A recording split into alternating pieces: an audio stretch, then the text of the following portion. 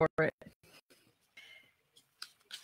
What's up, everybody? Jensen Cummings here. Thank you, as always, for tuning in. I have Danii Oliver. She's the founder of Island to Island Brewery, as well as Beersgiving, in the Denver. Man. I wish, when it's not snowing. The Dallas-Fort Worth area in Texas. No disrespect, Dallas-Fort Worth. You are not in Denver. It's a whole different thing. We love it down there as well. We actually had Michael Lauderdale and Randall Broad from Dallas on already. So been connected to that community, and I'm excited to be talking to you. Thank you for taking some time, for being on the show. Thanks for having me. I really do appreciate it. We are going to have some fun talking about Beersgiving. So set the table for everybody. On Saturday, April 4th, this is a big reason we're talking right now. On Saturday, April 4th, you're having the Beersgiving Beer Wage Loss Fund Telethon presented by Danii Oliver. I'm excited to be a part of that. So actually today I'm cutting together a whole bunch of different little clips from the episodes we've had over the last 2 weeks to kind of tell a story about the humans in hospitality. And that's going to be shared on your show. I'm excited about that because you are raising money for families that are affected by this, which is so many of them. So on Saturday, April 4th, around 10 a.m., still a lot of moving parts, but around 10 a.m. Central Time, go check into the YouTube channels from Beersgiving. We will link that up because there's going to be some good happening. So tell us, for you, what that is about, and just real quickly kind of what people can expect, and then we'll kind of go back and talk about your journey leading up to actually producing this event. So the Beersgiving originally was about bringing families into the brewery space and helping them to understand that breweries were centers for learning and for social therapy, and that if we enjoy them as a family, we can find more balance in our life. We can bring diversity and inclusion to this industry, because a lot of people think that it's for guys only, right? Or that it's for white males with beards and flannel shirts only. And that's just not true. And so I set out on a mission to bust open the doors and welcome people in. But the tides turned and doors have been slammed shut, not just to diversity and inclusion, but to everybody. And so now we're in a whole different space, and the telethon is not necessarily about welcoming people in, but helping people from the areas that they've been shut out from. Good. Yeah, that sounds like exactly what we need. And so I want to go back and then get to the point of you doing this, because when you said that you were going to be putting this on, when you reached out to me, I had no surprise whatsoever that you were going to be doing this. It's just in your DNA. That's very clear from, talking a few times and from the episode. And by the way, Danii's got a full episode on the Best Served Podcast. Go to bestservedpodcast.com. Listen to her episode. Amazing power, a lot of power in that episode. You are a strong woman, to be sure, and we need leadership right now. So I was not surprised at all when you said you were doing this event. And I want to go back to the moment where you realized shit is hitting the fan. This is real. This is going to have a major impact on you personally, your family, your community, the craft beer industry, everything and everybody in hospitality as well. That moment you realized it, you took a moment of reflection, I'm sure, and then you went into action. So take us back and then move us forward to making the decision to actually put on this Beersgiving telethon. Wow. It's like going back on a roller coaster. I mean, it's that point where you climb up a roller coaster, you've stood on line for the longest amount of time, wondering, am I going to get on this ride or not? And you strap in and you're ready, you start climbing, and you reach that precipice and you're like, yeah, I'm ready. I can't do anything else. And the roller coaster drops and you realize there's no track. There's no track. That's all I can think of that it felt like. And I feel like I was in a position where I had on a parachute and I could immediately pull the cord and watch everyone else drop, understanding that they were dropping, understanding what would happen, understanding that there wasn't a net set up, understanding that I was outside of it, watching it all, and understanding that I even had privilege in the situation. And that's a hard word to use right now, privilege, because are any of us privileged in a time where we're losing our incomes, where we're losing the ability to cope? You know, like for me, I immediately felt like I needed to grasp onto something, because if I didn't, then I would be falling down with everybody else, and I would be in that depression. I would be in that thoughts of suicide spiral. And my words right now to you don't make any sense, because it didn't make sense. You want me to go back to that moment? It wasn't reality. It was a TV show gone bad, really bad. It was a zombie apocalypse movie that we've watched 1,000 times and prepared us for this, and yet we're still not prepared. What do we do when the world stands still? So I tried to keep working. Honestly, I tried to keep working. I tried to keep on the mission. I planned to still go to Florida and be present. When I heard that my festival that I was going to be in was canceled, I was still going. I was on the phone with businesses. I was all over Facebook, status stalking owners. Hey, how can I help you? I'm going to be in your city. I can't do things the way I plan to, but you know what? People are going to be in your town. Let's support them. Let's fill the void. Let's make sure they have a place to go. Let's make sure that your employees are still getting their wages and their tips. Let's do this. And these owners were with me right up until the week of. They were just like, yeah, come on down, come on down. And I got on a plane after a 15-minute conversation with my husband, because things were just sounding like borders would be closed. So we got on the plane. We literally booked our tickets, drove to the airport, left the car in the airport parking, was on the plane for 2 hours. Got our kids, walked back through security, back on the plane. It was like a movie. It was just like things were happening and you were doing things that you normally plan to do, but you were in autopilot mode. And that was me the last week or so. It's been this autopilot. What can you do as a businesswoman? What can you do to help other people? How can you put yourself on the back burner? Who needs help? What's coming down the pike? You know, everyone's like, oh, apply for unemployment. Well, what about small business owners? What about self-employed? What about 1099? And these are the people that I've been thinking about, because I know the government doesn't think about us because we chose to be independent. So now we are being punished because decisions are being made that go against our First Amendment rights, that now put us in a hole where we can't do anything because public opinion has been swayed. Rights have been given up. What do we do?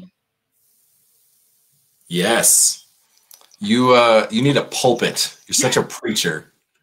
You're such a preacher. I love it. I absolutely love it. And it's funny. The only difference between the way we approach communicating is I talk so much with my hands and you're very poised, which I really like. So again, no surprise, everything that you're saying, feeling, thinking, and then going into action, because to that point, you had that parachute, you had that privilege that you're grappling with at this moment. And then you say, well, look, if I have a parachute, then it's got to be big enough for more people, and including others in that. I mean, it's not a safe ride. Everybody's going to be affected by this. Everybody is affected by this, but you wanted to help. And this was the way that you saw an opportunity to do that, through organizing and bringing people together. That's just, again, your default setting. So Beersgiving, a telethon. I loved when I heard telethon, I was like, that is so retro. Like, what a great way to just combine social media and be live streaming on YouTube and then be doing a telethon. Like, I just instantly, I like wanted to produce a commercial for you that was like cheesy telethon with like the guy or the girl walking through the lines of people on phones and they're all happy talking like, thank you so much, Johnny, for donating to this cause. Like all of that. If you can, please do. Use your kids. Yeah. You can walk through them. You need to find somebody. Like It's just like I could see it. I visualized it, and I think that's compelling because with other people, they go, "Oh, that's clever." You just need people to kind of pay attention right now, and there's so much white noise to just have a moment to pay attention. Here's the thing about what you're doing as well. This can be and should be a wildly huge success. And with everything going on and how stretched thin and so many asks out there, you could only potentially help 6 people. But if you help 6 people, that is the biggest victory I could ever imagine. And so it's very just amazing that you're going through this effort. So I really, really appreciate it. So then I want to get inside your head because I love the way that your mind works when you're thinking about organizing, when you think about creating a brand, creating an experience that's in a different forum. This is not a physical event, which is a lot of what you're used to, being able to get in front of people and interact in the high touch hospitality or kind of low nitty gritty, all of it. That's the way that you interact. Now you have to do it from a distance, which is more challenging. You're going to have to use brand and story and voice. Let's get into that because everybody watching, they may not be doing a telethon.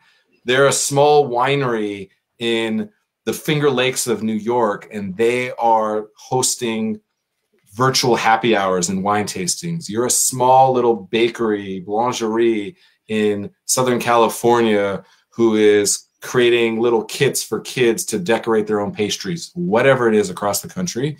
You need to take the same approach of thinking about how to build out a brand and something that people can interact with. So, challenge thrown down. Give us your thinking so that other people can utilize that thinking and that ability to execute, because that's the challenge. Oh, God. Clearly, you're facing it right now. Yeah, I'm facing that. And I got the notebook open. I do have that. I've got this beautiful notepad here from IREX. And this is my life right here on postcards and stickies everywhere.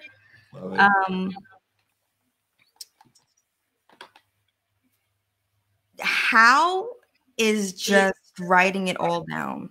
The ideas are coming to me faster than I can process.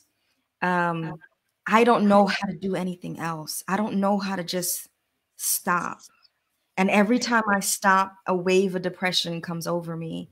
So I'm just going and I'm paying attention. I'm listening to what people are saying. I'm watching what they're doing.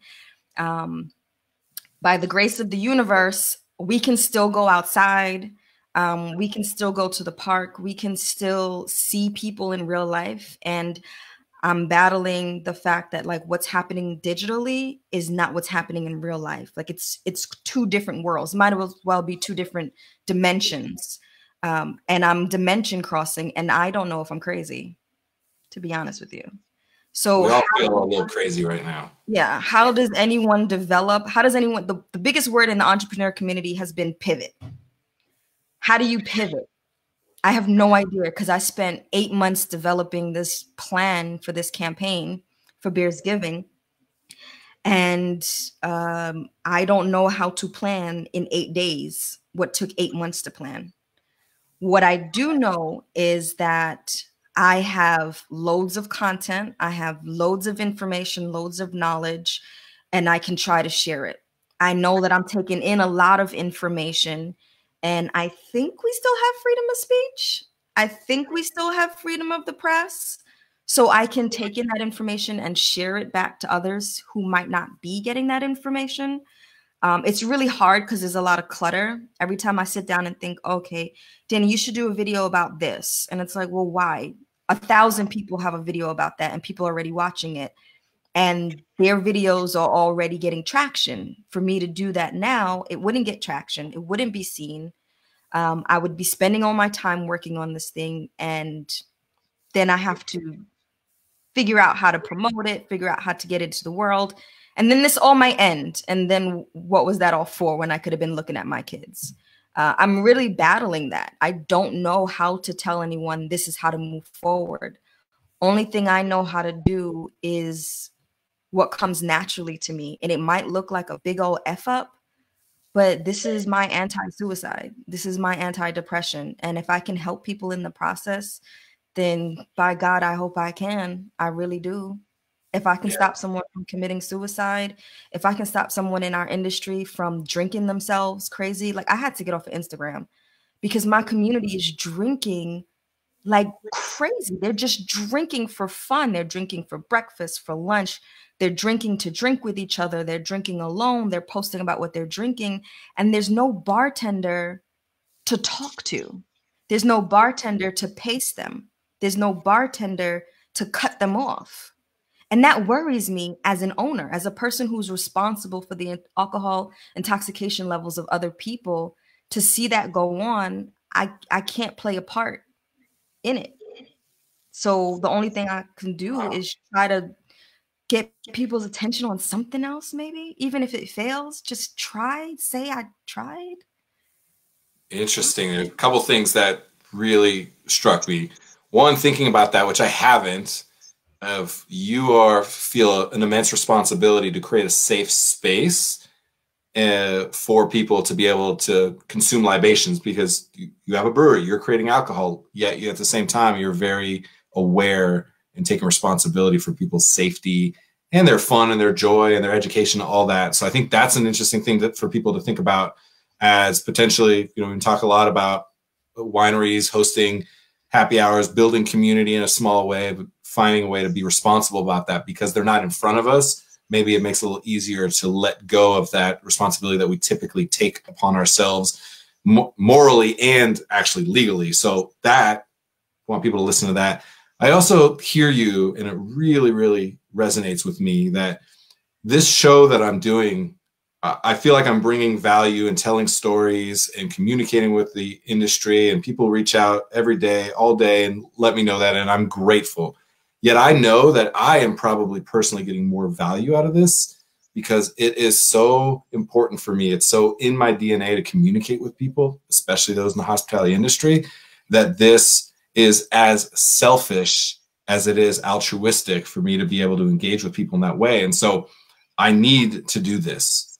I'm compelled to do this in the way that you're compelled to do that. And so I think for hospitality professionals, we're compelled to create experience, to serve other people. We serve other people a lot better than we serve ourselves, and take care of ourselves and each other often. It's a whole nother topic. With that, find a way, any way, to continue to be who you are, because the service that you were providing, the food that you were providing, was actually only the conduit for actual hospitality, which is the way that you make people feel. So that's what I really hear when I hear you talking about that. So find whatever your North Star is to make people feel the way that you have always made people feel. It just may be in a different medium, on a different platform, the scary social media, which scares a lot of people in the hospitality industry. So I love all of that you are talking about.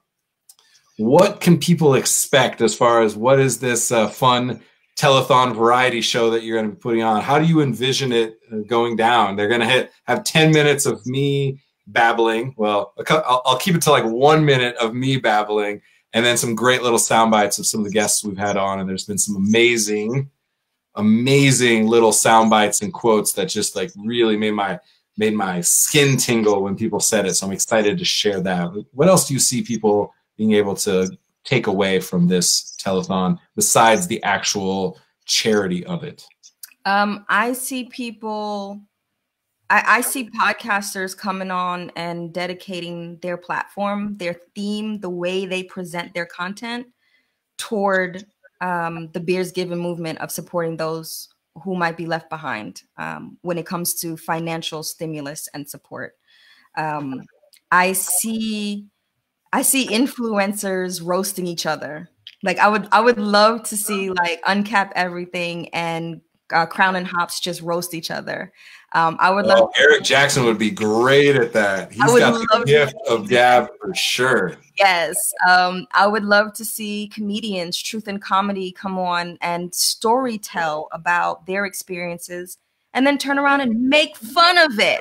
Just laugh at themselves. Have that levity. We're all crying. So if we can find an opportunity to laugh in our tears, then I would love that. I would love to have Between Two Kegs on the telethon, and him do an episode about, how do we get between two viruses? Like, I don't know, something stupid.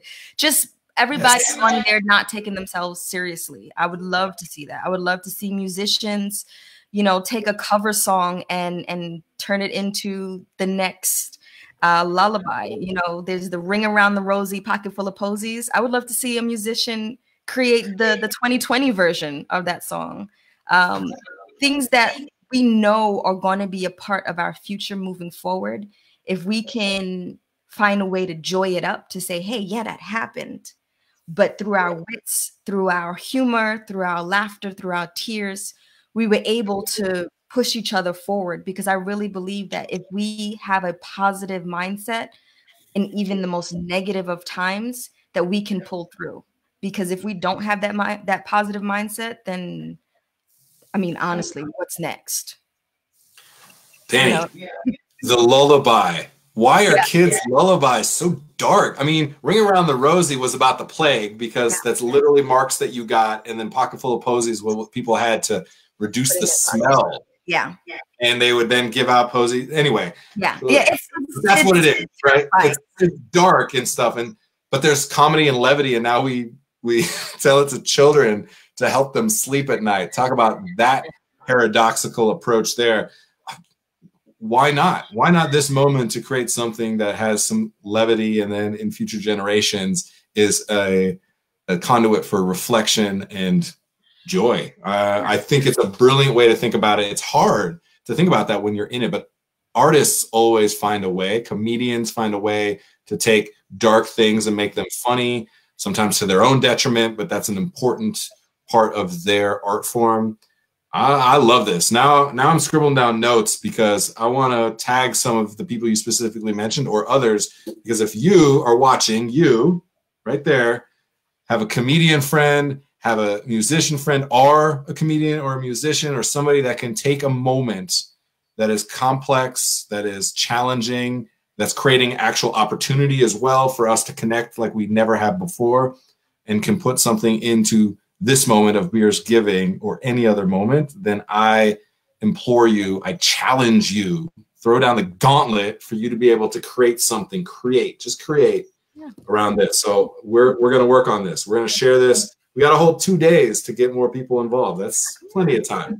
2 days in a restaurant or a brewery, that's a lifetime. How many people can you serve in that time? So let's get people motivated and activated right now. That's the challenge. I just wanted to say something about that as well. Thank you, one, for the cry for entries. People have been asking me all last week, and it got me to the point where I was feeling depressed this week. I'm not going to lie. I'm not coming on your show to lie today. I'm not coming to put on a pretty face today. I'm being honest. A lot of people were like, oh, yeah, that's a great idea. What do you want me to do? And I'm just like, what you do best. You know, just do what you do best. I don't want to censor you. I don't want to curate you. I don't want to audit you. I want you to just be you. And I feel like if everyone, I had this belief when I was a little girl that if everyone stopped what they were doing right now and did what they loved, we would all be happy and still find a way to earn a living. And so this is this social experiment. We've all stopped. If you do what you love and turn the camera on for 10 minutes, don't edit it. Don't try to make it perfect. Just do what you do. Set yourself up, turn the camera on for 10 minutes. Just how happy can you be moving forward? How happy can you be if you just did that thing? And in all the hobbies that I have and all my abilities, from being a mechanic to a fine oil painter, I don't know if you can see my painting in the background over there. Yeah, my little self-portrait. Go. From all the talents and skills that I have, the one thing that is not driving me insane is trying to bring people together. It's the only thing I want to do. And if I can spend the next 3 days bringing people together to take 10 minutes and do what they love and put it on camera, if we raise not a single dollar, but we can share joy, real joy where you are feeling joy from you doing something, I think we can help more than 6 people. Yeah, it's a win. The biggest win possible. Because that pays off in perpetuity. It's forever. It's timeless if people start to take that approach. And I'm with you. this is it. This is the reason that we're talking, is because I just don't know any other way than to communicate with people. And I was put in a position and challenged to say, you need to communicate with people more and more often and not produce it, and literally showing up. And, you know, it's grainy and the sound quality is going in and out. And, you know, people are getting dropped from the feed and coming back on. And you know what? That's par for the course. And that's what it's going to take to just communicate. So I am with you all the way. What do you got there? What does that say? Guilty. Guilty. 100%. I'm putting that right by my name right here. Guilty. That's it. Danii Oliver, guilty.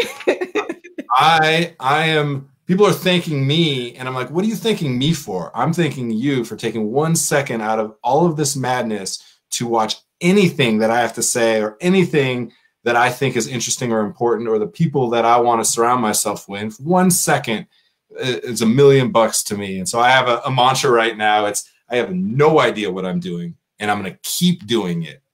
As long as it brings value to one human in hospitality, win.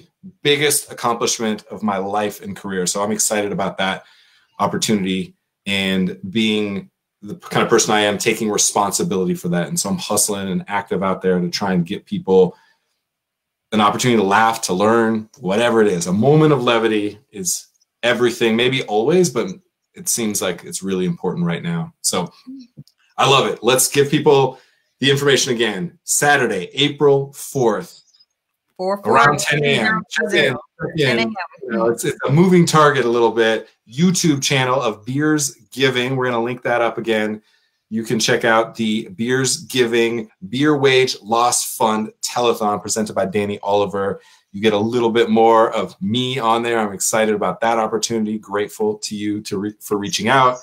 And people are going to be supported both by the fact that they, once again, get to create and be who they are, and that's a platform you're creating, as well as sharing stories and raising some funds so that we can support people financially in these challenging times. Danii, I appreciate all that. Any last thoughts on that? And then I want a couple playlist items from you.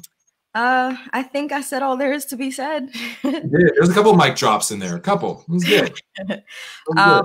I'm really just looking to, one, create joy so that we don't have people going deep into depression. And two, I am looking to raise a little bit of funds so that we can support the families who are suffering. You know, unemployment stimulus thingamajig that they're talking about. They say it's not going to come in until April 17th. Well, in the hospitality industry, 1 week without your tips, forget the wages, 1 week without your tips is groceries. That's it. It's groceries. It's the next week is your cell phone. And when you lose access and connectivity, when you lose your food source, yeah, yeah, you're compelled. I understand completely. It's something that we all need to take responsibility for each other. I've been talking about a lot, where even this isn't charity. Maybe it seems and feels like charity. This is the hospitality being paid back to so many individuals and their families who have given and given and given, been in that mode for the entirety of their lives and careers quite often. And so that's the way that I look at it. Because on the flip side, we as hospitality professionals, we're proud. We have a tough guy, tough gal mentality a lot. We're not willing to ask for help. We got it. We are never too weeded. And all of those dogmatic parts of our industry are getting stripped down a little bit, sometimes to the detriment, but other times we're allowing ourselves to be more open than maybe we ever have before. And in that, I see the opportunity. And that's what you're really trying to catalyze right now. So I appreciate that. All right. What is on your playlist right now? What are a couple things that you are listening to, watching, reading, interacting with, that's giving you some moments of levity, something that people can use to decompress? Give us some recommendations. I don't know if it'll help anyone decompress, but I read and watched 1984, 451. Oh, you're going down the rabbit hole even further, huh? Well, it helped me because it helped me to understand that, like what has been planned and what this thing being presented to us is and why. Even in 1984, when he was eating chocolate, like something just came out. I don't know if it's true or not, but it's talking about theobromine and that helping our bodies in this time. And so just looking at what those stories are about and juxtaposing what's happening today, it's less for me about going crazy and more of understanding, okay, people have talked about certain things. Things have been presented to us. We've been conditioned for these things. Now, if we have awareness, we cannot go down the rabbit hole. We cannot go down that road that we're being led down because we have foresight. So for me, it's about developing that foresight. What has been planned? What has been thrown out there? What has been left on the table in truth for us to pay attention to that many have not paid attention to? And so 1984, 451, Shadows of Liberty, Unfair, Drunk History. I just had to get a bottle of wine last night and binge Drunk History just because it's helping me to understand that struggle is the human condition. It's not new. We've been here before. Dealing with plagues and outbreaks is not new. It is the human condition. How do we get over it, past it? How do we stand up? How can we be a leader? Like, a lot of times people ask me, who do you read and who do you find inspiration from? No one. So how can I stand up and be inspiration for someone who can't find it just like I can't? And so I'm arming myself with history, with insight, with storytelling, with ideas that people have had about what could possibly happen if we don't pay attention to the things that are important, like our rights. And I will say this, and hopefully the cops don't come for me and label me as a domestic terrorist, but I will keep saying this, that as Americans, we have that First Amendment. Everyone, please go and read your First Amendment. You want a playlist, Jensen? The Constitution. Oh, that's my Danii. That's heavy. I like that you're staying in a mode of challenging yourself and being on the front foot. I think that's super important. Whatever that is for anybody else, I think is the thing I'm taking away from what you're saying throughout all of this is like, you have to stay you, and you are intense. You are there to like make shit happen. You are going to find every thread of information and put it into this brain of yours and turn it into action. So I really, really appreciate that you're staying you in these moments. And then you have the oil painting and your kid who I hear screaming. So let's get you back to your kid. He's probably not watching 1984 yet, but and I think it's great. It's a true inspiration, and it's just real. You know, like this is just you doing you. And if it comes across as leadership, or it comes across as just grinding, or it comes across as you being selfish to keep your own depression at bay, those are all okay. And that's the thing. Everybody needs to know it's okay to not be okay. It's not okay to not be yourself right now, and continue to push forward as a part of of humanity, because we talk about humans in hospitality a lot. So Danii, I truly appreciate you being on the show today. Appreciate you being on the podcast. Again, go check out Danii Oliver's episode on the Best Served podcast. And I'm excited to be just a little part of the Beersgiving telethon on Saturday, April 4th. Danii Oliver, thank you so much. Thank you. All right, be good, be safe. Go play with that kid. That's the moment of levity we, us parents, all need. Cheers. Yes, cheers. Yes. Now you can see why I wanted to have Danii on the show. She is a lightning rod. Seriously, preacher at heart, the way that she just delivers and ebbs and flows from being strong and intense to reflective and emotional, and it's all real, and a challenge I can see in her face of how she is trying to navigate right now, trying to find a moment of leadership for herself, her community, her grander community of food and beverage, craft beer, hospitality. So I'm excited to be able to support that even just a little bit. So check out the Beersgiving YouTube page. Throw the link down below in the comments so you guys can link onto that.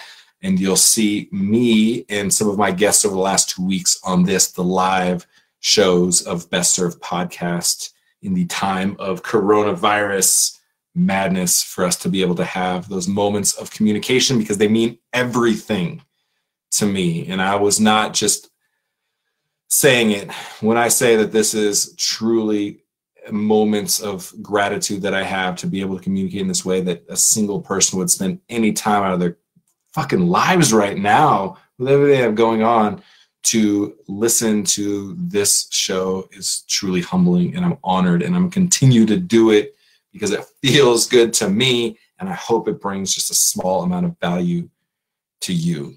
Danny's got me fired up. I'm gonna go attack this day now, because a lot of times, she mentioned it, I wake up, my energy is not where it needs to be. It's not where it usually is, because I don't know what the day is going to bring. And the second I think about the guest that I'm going to have on this show, I'm fired up. Fired up.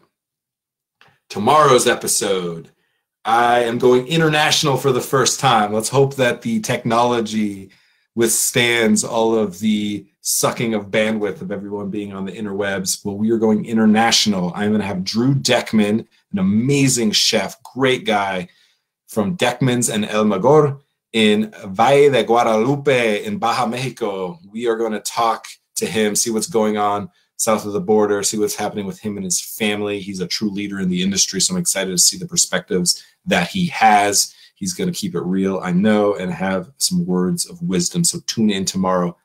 Thank you, as always. I appreciate you, and have a great day. Have a sip or a bite of something delicious today you deserve.